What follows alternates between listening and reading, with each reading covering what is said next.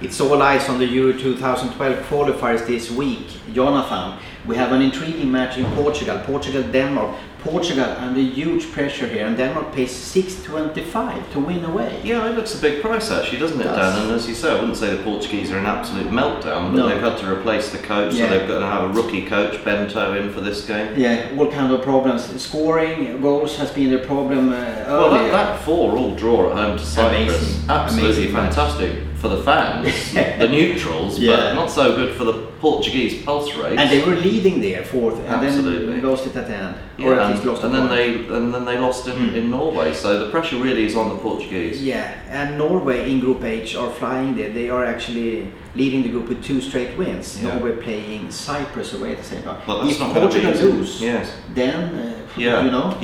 it's Denmark Norway. What do you say about Portugal? 155 on Portugal to win. Yes, whether it's good value given the sort of scenario that they're in, I'm not too sure. But Denmark, they're going to be without Nicholas Bentner, makes a big difference. They sort of flattered to deceive a lot at the World Cup, didn't they? They looked very good at times and they looked pretty average at other times.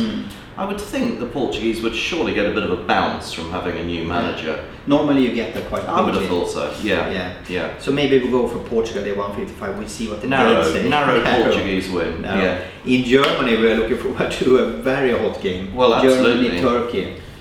Yes, I think a lot of fans out there will be looking at the card markets, the red cards, everything. This is volatile, isn't it? I mean, and of course the Turkish have got an amazing fan base in Germany. A lot of Turks, obviously now residing in Germany, and this is going to be an absolutely classic game, I think. And they have started with a flyer, both of them, 2 straight wins. Yeah, they both won their first 2 games. I mean, Germany beat Belgium 1-0, and then they beat Azerbaijan 6-1. Turkey beat Kazakhstan 3-0, and then they had a real thriller where they came out 3-2 in advance of Belgium.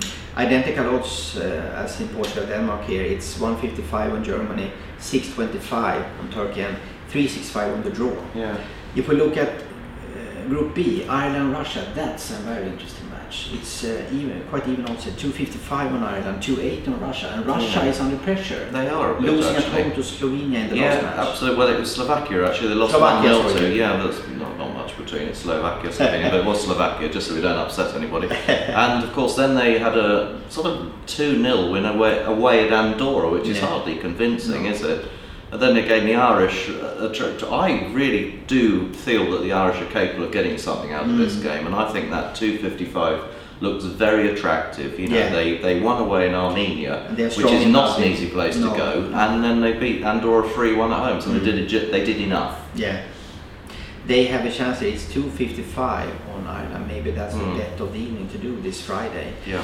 In Group C we have Northern Ireland. Italy also wants to flag for a high odds there on Northern Ireland. If you fancy them, it's 6 times the money.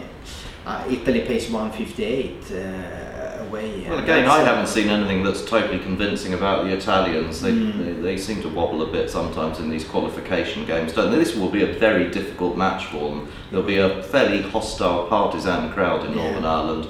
And Northern Ireland have only had 1 game so far, and they won 1-0 in Slovenia, which was a tremendous performance, really. So I'm really looking forward to this match. I think it'll be a really very difficult test for the Italians. It's never easy to come to Belfast as an No.